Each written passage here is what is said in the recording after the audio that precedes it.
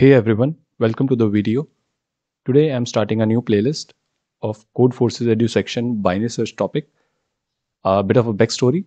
Actually, when I was doing binary search, I didn't find any video particularly of Codeforces EDU Section binary search topic on YouTube. Since then, I thought of making one myself, and here we are. So we are starting from the step 1 and the problem A, which is a simple binary search problem in which we have to implement this binary search algorithm.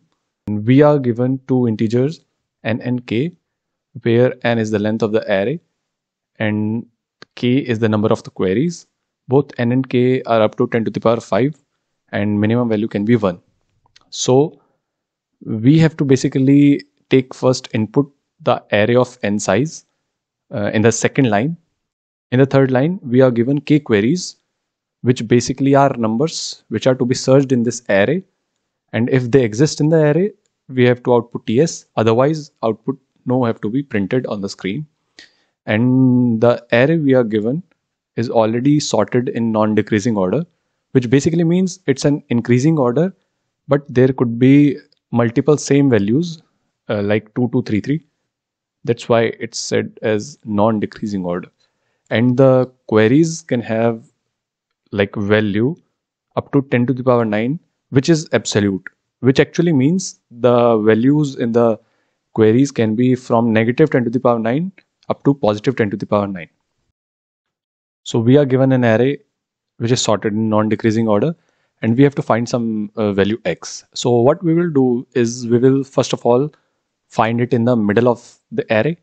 If we find the element in the middle itself, we will return true that we have found this element here. Else if this current element is smaller than the x, which is our element to be searched, we will simply find it in this section of the array.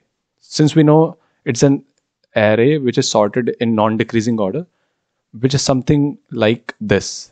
The elements at this side are of smaller magnitude and elements at this side are comparatively greater in magnitude. So if this current element in the middle is smaller than x, then we have to find it in this domain. Otherwise, we will search it in this domain. And again, we will find the mid element of whatever domain we are searching in and do the same for them, either in this or this. So that's how we're going to do this problem.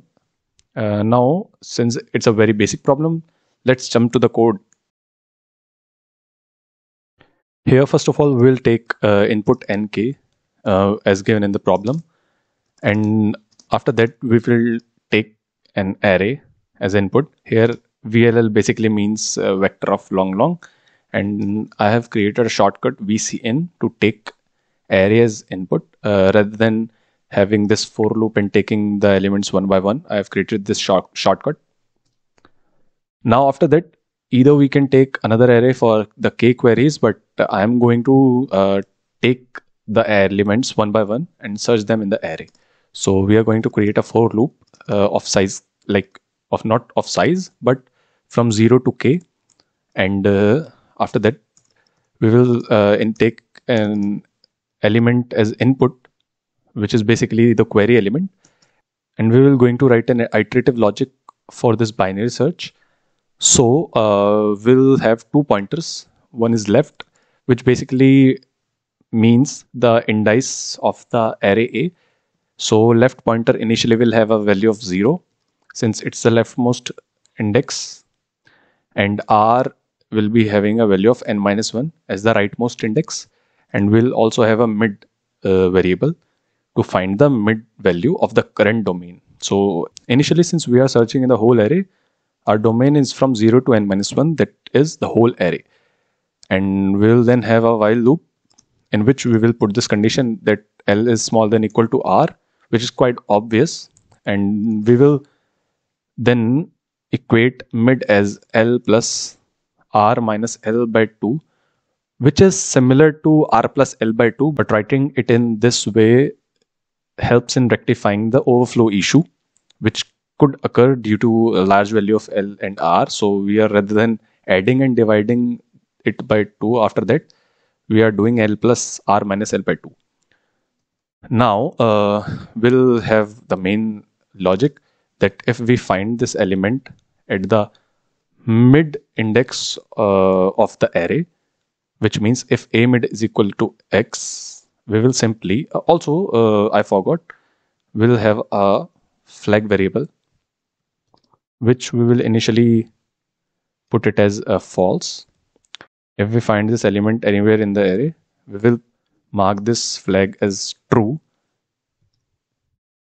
and break from the loop.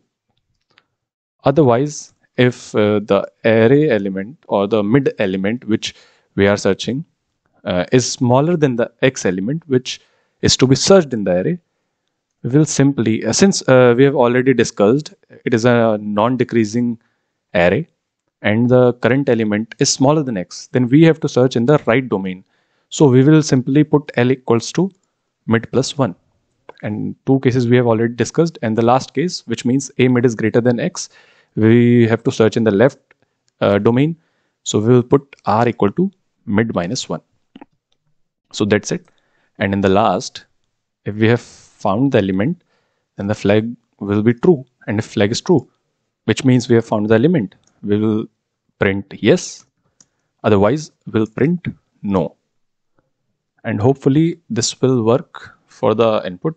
As you can see, I've already taken the input in the input text file. So let's build this file.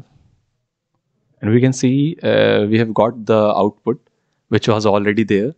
But let us try to submit it in the problem itself.